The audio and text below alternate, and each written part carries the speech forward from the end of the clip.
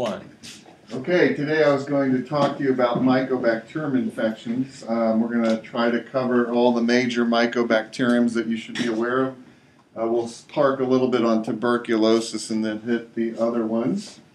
I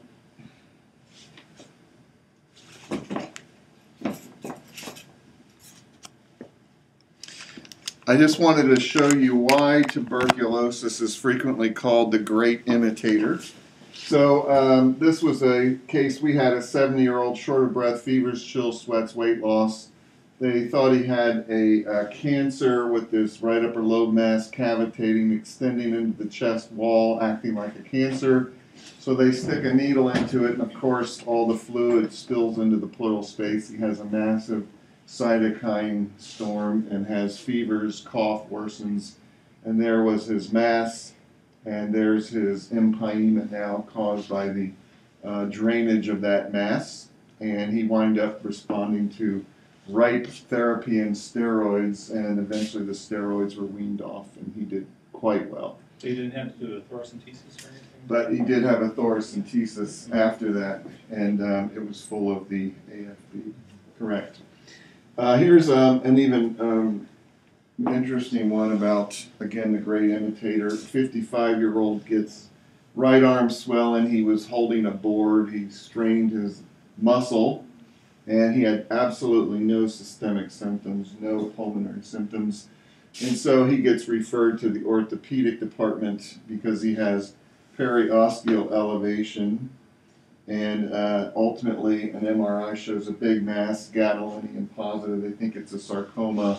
They open it up, and of course, it's caseating pus, and it's TB. And then retrospectively, we go backwards and say, well, let's see how contagious he was. And sure enough, he does have an abnormal chest x-ray and was potentially contagious, even though he was saying he had no cough. Nobody converted their PPD when we did testing there, but again, the great imitator strikes again. When I visited Tibet, this was on the wall of the hospital there.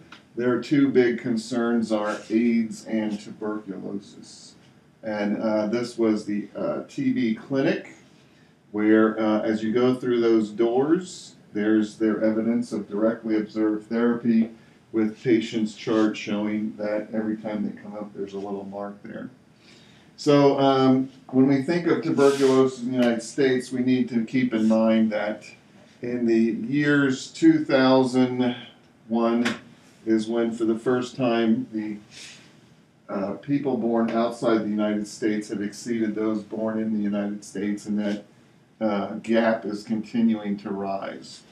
We all know the classic TB upper lobe x-ray, but when TB presents in other ways, we don't always think about it. Again, another guy thought to have a lung cancer, had this lesion, several lesions in his lungs, nondescript lesions, and ultimately the biopsy proved to be tuberculosis.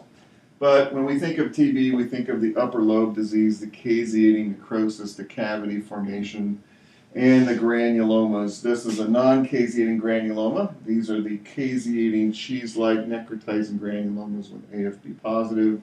And remember, in a granuloma, you have all of these walled-off bugs inside, multinucleated giant cells, epithelioid cells, and that wall is going to potentially stay there for decades.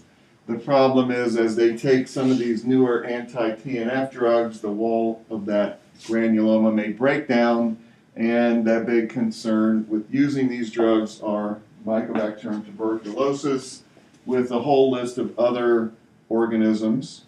And if you like other Mycobacterium other than tuberculosis, you can see that associated with the anti-TNFs, we have Mycobacterium avium complex, M. chelonae, abscessus marinum, and other Mycobacterium have all been reported. Of course, we have the miliary TB pattern in those that are very immune suppressed, named after the millet seeds. We have tuberculous pleural effusions, which are very hard to diagnose, require pleural biopsy, and you can do some special studies on the fluid. PCR is frequently negative, and eventually, if it does reach a head and reach a point, it would be a cold abscess, as you can see here in the back. And when it ultimately drains, you'll see this caseating necrosis. We have tuberculous pericarditis, and that can lead to constrictive pericarditis. In the TB at different ages, remember the young tends to have more dissemination. The 5 to 13 has more lower lung hilar, and the older than 13 has the classic upper lobe presentations. And when we think of HIV, we think of late HIV with low immune system presents with the lower middle lobe more so than the upper lobe, and extrapulmonary is much more likely with late tuberculosis. Now, the PPD test has always been the mainstay of following healthcare workers after exposures and looking for that induration of 10 millimeters or higher. And now we have the quantiferon gold and other tests like that where we can actually measure it without worrying about reader variability with the size of these PPDs, no BCG drug interactions, and so no cross reactions with that. And if the patient's allergic, you can still use the test. Now, a lot of times we always wonder how long after an exposure should someone have a PPD test? And the answer is if you go 8 weeks after the exposure, you're pretty much by a PPD likely to get a conversion. If you do it sooner than 2 weeks, then it's obviously too late, and everything in between. So 8 weeks is the magic number. Now, an old study in 1969 was interesting because they used this Beatty antigen PPDB, which had a cross reaction with Mycobacterium avium complex, and they found that Mycobacterium avium complex seems to be more found in the southeast United States and the southern states than in the northern states. So that was how they came up with finding it more in that area.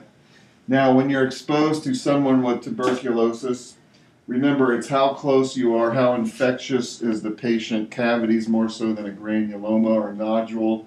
Excuse me, and then being in a room for more than 10 minutes with close contact is considered a very close contagion. Remember, a sneeze is very contagious, followed by a cough, which is equivalent to talking for 5 minutes.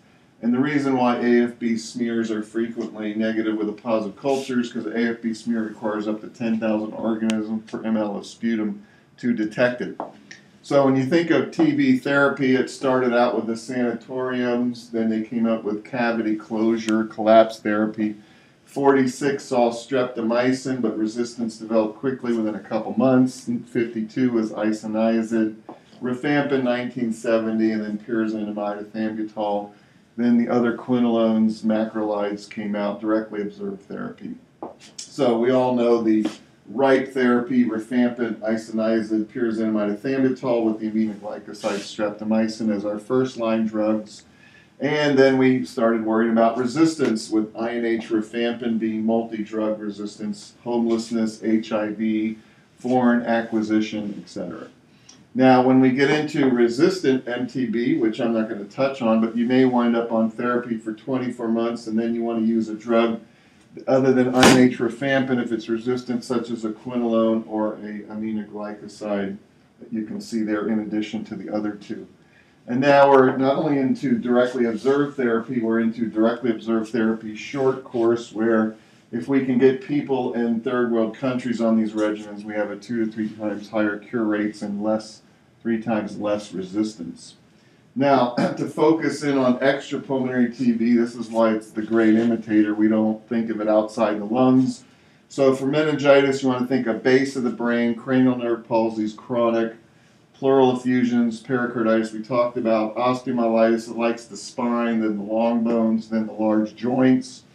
Then GU, we think of sterile pyuria, and then it could be in the male GU organs, the female GU organs in that order. GI is very tricky, whether it's enteritis, mesenteric lymphadenitis, or peritonitis. And then if you think of someone with a mesenteric lymphadenitis, your classic 3 infectious diagnoses have always been tuberculosis, Yersinia pestis, Crohn's disease, which may or may not be an infectious disease, and of course lymphoma, and then there's a host of other things. So those are always in your differential of mesenteric lymphadenopathy. Now, lymphadenitis is called scrofula, mostly cervical, supraclavicular, axillary. Histo is the classic association with fibrosing mediastinitis, which is superior vena cava syndrome, but TB can do it. If you have a skin manifestation with TB, we call those tuberculids. And then you got the rare locations of your body like laryngeal TB, very contagious, painless drainage from your ears, otitis media, and even uveitis, just like we see with sarcoidosis. Now, for scrofula, most of your scrofula is MTB, but M. bovis can do it, M. canzaceae, MAI are the others, and M. scrofulaceum. Scrofula likes the cervical area primarily. Here's the supraclavicular. Here's the axillary and the neck area. This would be called Pott's disease with the spine involvement. And then if this were an X-ray, you would be looking for that triangle there called the gibbus, Gibbus, which is pathognomonic for tuberculosis. Now, Sir Percifer Pott named Pott's disease TB of the spine, but he also named a Staph aureus or strep infection of the frontal sinus with a periosteal elevation, and who knows the name of this? Pott's puffy tumor. So Pott's named two diseases, the Pott's disease, TB of the spine, and then an unrelated thing called Pott's puffy tumor. Now, TB of the spine loves to eventually make it into your psoas muscle and may ultimately drain into your thigh, as we had a case of that. So TB of the spine spreading to the psoas muscle, forming a psoas abscess. And remember, when it does form an abscess, it's a cold abscess full of lymphocytes, macrophage, and less neutrophils. And that would be the caseating pus that would drain out. TB of the kidneys, sterile pyuria, renal insufficiency, and then ultimately you get hydronephrosis, you get blockage of the ureters, and the kidney starts to form cavities just like the lung does. It can all the way go down to the testes and the whole GU organs. TB meningitis, cranial nerve palsies, base of the brain, basilar meningitis, and you can see the openings where CSF should flow may clog up and you get hydrocephalus. So there's your classic TB meningitis, base of the brain, and the hydrocephalus that can result. Notice those granulomas all at the base of the brain and those caseating necrosis AFB positive. Now, what are the tuberculids? Can you name the most common tuberculid is called what? Bazin's disease, also known as erythema induratum, occurs as 86% of all the tuberculids, and it looks sort of like an enodosum kind of picture. Erythema induratum, okay? This guy was doing an autopsy on someone with TB, so what would you call this one? TB of the skin from a trauma, from a scalpel or something. And that would be prosector's warts or tuberculosis varicosa cutis. And then this guy, we would like to write up, had these ulcers developing on his legs, and then within a month he has TB. We treat his TB, his ulcers go away. So this was a bizarre manifestation of TB in his legs, and he was on chronic Decadron for a brain tumor. So we've just covered MTB, but I want you to be aware there's M. bovis, M. africanum in the MTB complex. Then you got the slow-growing Mycobacterium. Runyon classified them how they grew in the light or dark or made pigment. Photochromogens like Canzaceae marinum grow in the light, photochrome pigment. They make pigment in the light. Gordonii scrofulaceum was growing in the dark, so scoto, dark, chrome, pigment, dark. Scrofulaceum, by the way, actually grows very rapidly, so it may be under the rapid growers currently. And then the non-chromogens don't make pigment, such as Mycobacterium avium, Terrier, ulcerans, Xenopi. So here's a guy, bladder cancer, getting BCG installation into his bladder, a common theme at our hospital, which is a cancer hospital. And what is the organism in BCG? Attenuated Mycobacterium bovis, right? So he develops fevers. He's got this infiltrate, which looks like ground glass, but on closer inspection, you can see little dots consistent with miliary TB patterns. So he has disseminated Mycobacterium bovis. Now, when you think of BCG infectious complications, What are they? And you're going to get these phone calls and requests. So, hematuria, obviously, granulomas in your prostate. You can get a pneumonitis, hepatitis. Arthralgias are big deals. Epididymitis, sepsis, rash, ureter obstruction, contracted bladder, renal abscess, cytopenia. And then your take-home message is, what am I going to treat BCG M. bovis with? The answer is RIPE therapy, rifampin, INH, pyrazinamide, ethambutol, but which one doesn't work of RIPE? So without the PZA, pyrazinamide, and don't forget, the patient may actually need steroids, like our case required, in addition to the TB treatment. Now, when we think of M. bovis, what do you think of? 1 to 2% of TB in developed countries is M. bovis. The majority of TB cases in Los Angeles at 54%, San Diego, that whole area, all their TB, 54% was M. bovis. Why is that? Well, they have a heavy immigrant population from Mexico, and so they may have had a lot of TB from that population. And where do you see M. bovis, which is in the MTB complex? Cattle, elk, deer, seal, zookeepers taking care of elephants, rhinos, and then not to be outdone, the zookeeper with the TB or other people caring for him have now given MTB to the elephants. So we can get M. bovis from them, they can get MTB from us. And then drinking or handling contaminated milk is a big one. So that's why developed countries don't have as much, because their milks typically are handled and pasteurized. So handling, drinking contaminated milk. The good news is human-to-human transmission is very rare, unlike MTB where that's fairly common. And then just like we talked about with BCG, it's inherently resistant to which TB drug of RIPE? Answer is pyrazinamide. Okay. Now, what bug do you get with pedicures? Which comes to mind, and it can give you outcomes like this? Well, that's the rapidly growing Mycobacterium, right?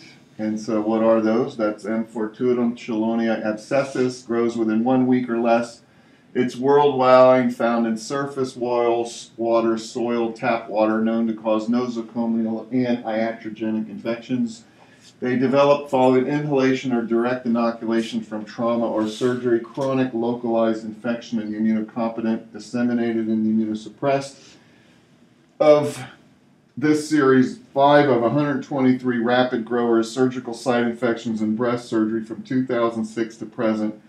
Out of 6,369 procedures, 2% were infected with a rapidly growing Mycobacterium in one series. So you will see them. They're not the most common, but they're very hard to treat. So when you think of outbreaks, what do you think of with rapidly growing Mycobacterium? Well, the nail salon whirlpool foot bath in California, it was M. fortuitum causing furuncles. There were 61 patients. The mean disease duration was 170 days. There was 48 treatment antibiotic regimens over 4 months given to these patients. The sensitivity for this M. fortuitum was mostly with Cipro and minocycline. And earlier treatment obviously had a shorter duration of disease, so you have to pick these things up early. One patient did have lymphatic dissemination, and that was published in Clinical Infectious Disease in 2004. What about another outbreak? Nail salon, whirlpool, foot bath, California, M. fortuitum, 110 patients, number of boils, 2, with as many as 37, that's a lot. Shaving legs with a razor before pedicure was a risk factor for infection, traumatizing the area. New England Journal of Medicine, 2002. What about liposuction? Liposuction has been a problem. As you can see here, it requires pulsating water and suctioning that area out. What about outbreaks with that? Well, lipotourism from the U.S. to Dominican Republic in 2003-2004, 8 healthy Hispanic females underwent abdominoplasties. Symptoms develop about 7 weeks later. They presented with painful red draining sub-Q abdominal nodules. 2 of the 8 correctly diagnosed at presentation. That means 6 of them were not. 7 required INDs, 6 combo antibiotics, including macrolides, IV antibiotics such as cefoxitin, imipenem, amikacin, and or Zyvox. All but 1 cured after a meeting of 9 months. And that was ultimately published in Clinical Infections 2008. What about some more outbreaks? Illicit soft tissue augmentation in New York City. Injected hyaluronic acid derivative. 2 tender red subcu nodules of the face and buttocks at the injection site. M. abscessus was the culprit. Cured with Biaxin and prednisone, published in a dermatology journal of 2003. What about breast implants? Well, 14 confirmed non-tuberculous Mycobacterium infections, 14 possible, 1 probable, 492 breast implant procedures in Brazil at 12 hospitals, all different genotype except Hospital C. There was no risk factors identified, and that was published in Journal of Hospital Infection in 2007. Here's another one that was published. A patient with a rapidly growing Mycobacterium infection of the breast, reconstruction flap, recurrent abscesses around the flap, further debridement, second reconstruction. That was published in a British Journal of Plastic Surgery. Another one, 32-year-old female breast augmentation, 48 days later has pain, swelling of the breast. M. chelonii grew from the aspirated fluid, and that was published in a plastic surgery journal. What about at Moffitt? What have we been seeing over there? The predominant of our organisms are Infortutum, Abscessus, Chelonii. The bottom is supposed to depict the years. And you can see we get them mostly from bronchoscopy, sputum, skin tissue, breast, sputum, tissue. So central lines, occasionally bacteremias also show up. Now, what about facelifts and other forms of plastic surgery? Well, an outbreak with facelifts in New Jersey, outpatient surgical center, 4 patients at M. chelonii, contaminated methylene blue used as a tissue marking agent. So the tissue marking agent could be contaminated, and that was published in MMWR in 2004. And you get these painful nodules that are unsightly and may leave constant hyperpigmentation. What do you get from cleaning your fish tank? Mycobacterium marinum, which can give you a sporotrichoid pattern, as you can see here. Treat it with macrolides, tetradoxy, minocycline, sometimes Bactrim, rifampin, ethambutol. Okay, a kid in Africa with this, what's it called? World Health Organization trying to eradicate it. Burulli's ulcer, named after the Buruli district in Uganda, right? So this is called M. ulcerans. Buruli ulcer, named after the Buruli district of Uganda. If you get it in Australia, they call it Barnsdale ulcer. It's the 3rd most common mycobacterium worldwide, with TB leprosy dominating, so that's pretty amazing. We didn't really realize it, but it's the 3rd most common mycobacterium. 30 tropical countries. The greatest frequency in Africa is in the Ivory Coast, Ghana, and Benin. In Africa, it's mostly the 5 to 15-year-olds, so kids. In Australia, it's the older person. They believe there's a contaminated water exposure working in a farm area where there's mud and getting into that muddy environment. The treatment that has been quite successful, because these are 3rd world countries, they don't have a lot of money, right? So they use rifampin and streptomycin. But in places where you can get them, Biaxin, other macrolides, quinolones, moxiflox, and even Bactrim has been successful. Just to mention, I heard they also do heat therapy with this. So sometimes impoverished countries are actually applying some very hot material onto the ulcer. The idea that the temperatures kill the mycobacteria because it's a topical agent. Yes, so heat therapy has also been known to be successful with Mycobacterium ulcerans. Okay, the hot tub and the water heater can spread which bug? Well, women between 50 to 70 getting this cough, occasional hemoptysis, and it likes the lingula and the right middle lobe, forming these bronchiectasis, distal nodules, tree and bud, and we know that as Lady Windermere syndrome, named after the Oscar Wilde play Lady Windermere's Fan. So that's MAI treatment, combining it with a macrolide, a quinolone, a ethambutol, or rifampin and then the IV drugs, amikacin, carbapenem, sulfoxamine, and even finally gamma interferon. Now, what's the bug if you have MAI in the past? Now you have a recurrent cough, achalasia, acid reflux, and it's growing within 5 days. That's a rapidly growing Mycobacterium, as this lady had with her bronchiectasis, distal nodules, and the train tracts of bronchiectasis. So this is a rapidly growing Mycobacterium, mostly abscessus, occasionally Chelonia fortuitum, loves to follow structural lung damage, achalasia, acid reflux. Similar drugs also are used for that. And then in the elderly male, we see MAI, Mycobacterium avium intracellular, looking almost like tuberculosis or chronic scarred fibrosis.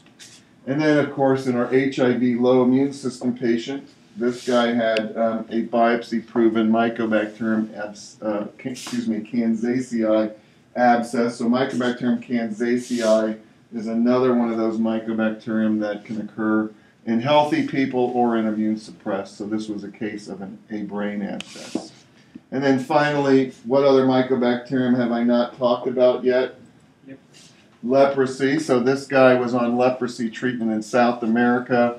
And if you use your idea, maybe he has some facial features, maybe not, but wasn't very impressive, whereas this is a classic leonine facies of lepromatous leprosy with the thickening of the ears, the forehead, the nose sort of caving in as the cartilage destroyed, the loss of the eyebrows, the mustache, and the AFB positives, as you can see here, with the spectrum going from tuberculoid leprosy with no AFB, lots of granulomas, to lepromatous leprosy with lots of AFB to borderline in the middle, and then borderline lepromatous and tuberculoid.